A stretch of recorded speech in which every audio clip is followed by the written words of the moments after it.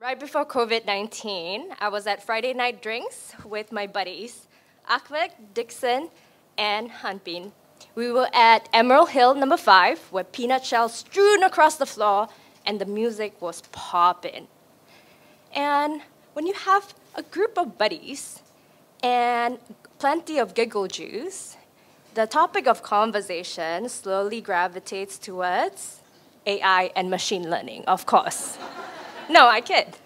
Dating, right? So I remarked that, hey, dating in Singapore feels a little bit inorganic. 99% is on the app, and maybe I should do something different. Maybe I should grow a pair of ovaries and ask someone out in person. And Hanpin, being the action-oriented ex-pro basketball player that he was, he said, tonight lah. Tonight, we're gonna make it happen. Pick anyone in this bar, I'll help you, we'll help you.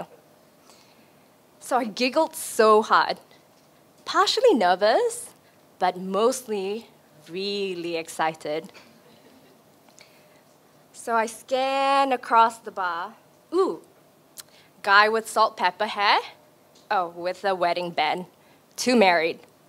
Ooh, how about that guy? Cute guy with a funky shirt, but dangling hoop earrings, 2 metro. Ooh, that cool guy, headphones in, looking very serious, working, the DJ. I announced my pick to the table. The challenge is on. So as he was busy spinning his disc, my mind was busy cranking.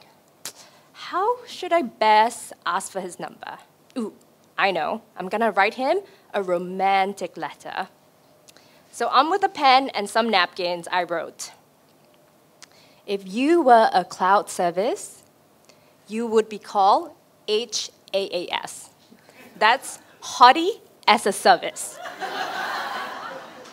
My friends looked at me and burst out laughing, mocking me on how bad it was. They even showed it to the next table, where the 2 girls shook their head at me in disapproval. Then the note went around the bar and reached the bartender. I leaned in, hoping to get at least one person on my side. And he went, sorry, Han, I'm gay. What?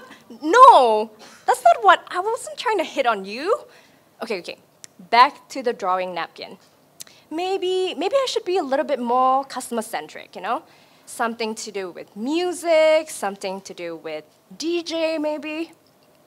Ooh, I got it. Okay. I scribbled something down, folded the note, and picked up the courage to go to the DJ booth. I passed him the note. He unfolded it under a small light by his turntable, and at this point of time, my armpit was already sweating.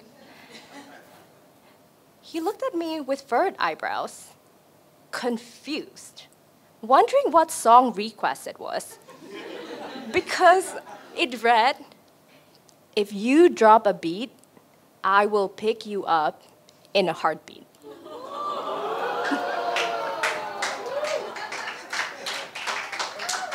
So his eyes widened in recognition. I think he got it.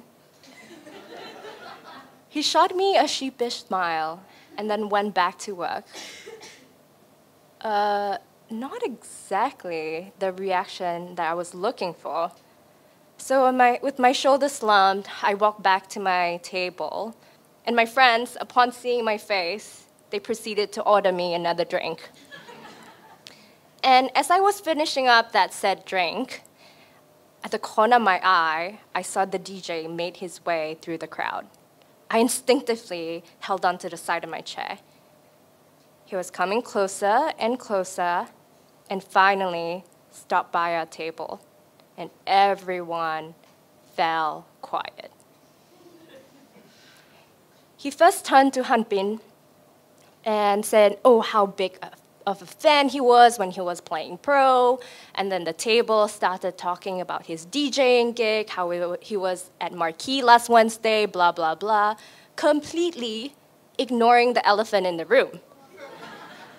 And as he was resuming his second set, he turned to me and asked for my Instagram handle.